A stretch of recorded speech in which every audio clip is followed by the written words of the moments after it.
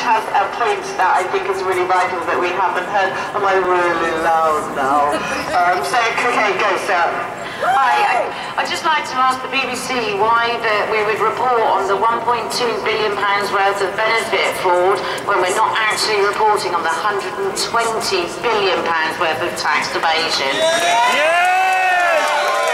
Get the criminals! And also, while you're on the subject, why does, when you've got companies like Tesco's paying their employees minimum wage and their minimum wage is upped by the working tax credit, which is my tax, and why are they doing that? Why is my tax paying for people who are making millions of pounds worth of profits and they can't pay their workers more than minimum wage? Wrong.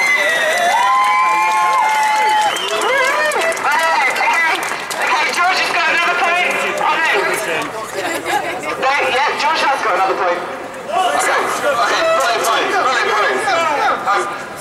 One of the things that pisses me off the most is the phrase tough politics, which I've never once heard challenged on the BBC. Tough politics is double-speak code for hammering the most vulnerable people in our society and in the world. It's tough politics when they impose cuts on disabled people, on the vulnerable, and I've never heard this criticised by the BBC. Privatisation is increasing exponentially.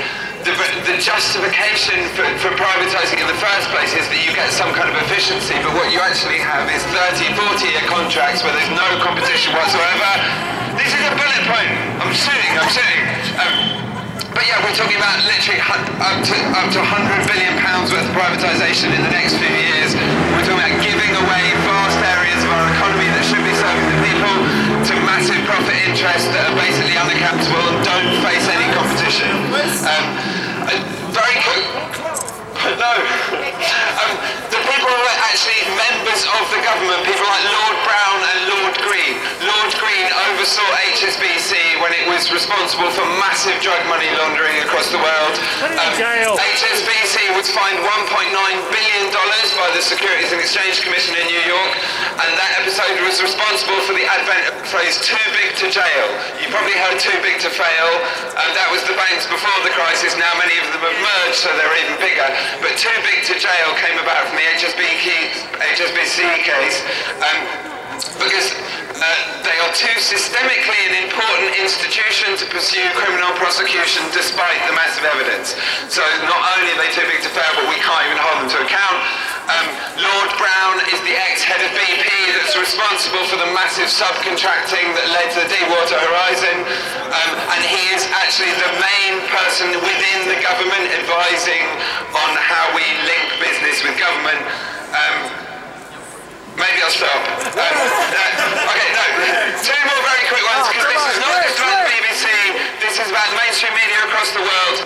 Advertising, it is poisoning us day by day, making us think that we need things that we don't need, and making us miserable and work more and more and have less and less time for the things that we care about, and turning us into these miserable, anxious, isolated consumers.